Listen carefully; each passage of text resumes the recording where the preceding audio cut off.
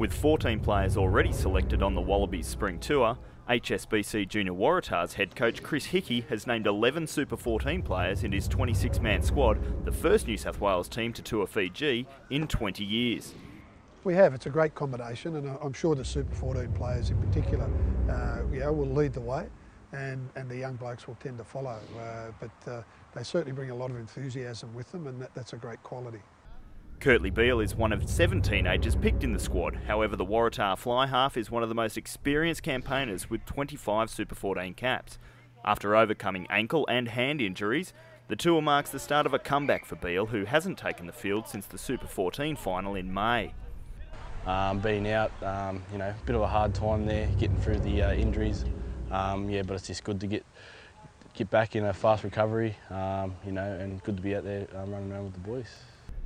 Coming together for the first time in their club colours, almost every Tui's New Shoot Shield team is represented in the squad, more than a third of those hailing from the 4 Western Sydney clubs of Eastwood, West Harbour, Parramatta and Penrith. The tour marks the first step in the Waratahs' 2009 campaign, with Hickey expecting a tough hit-out in the 2 matches against Nandi and the Fiji Warriors. They'll be 2 very challenging games for us. I was fortunate enough to go over there 3 weeks ago and view their provincial games, and they're a very high standard, very physical. So we'll be challenged by the Nandi side, who are the provincial champions. And in the game against the Fiji Warriors will also be very tough.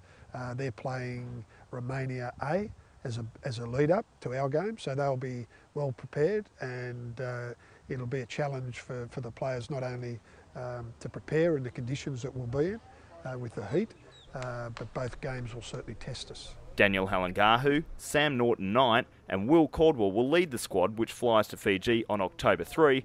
However, Beale has already got a head start in the traditional facial hair contest.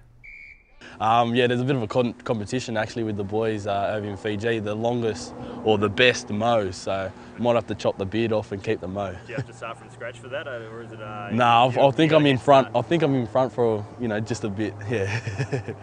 Brett Moore, Tah TV.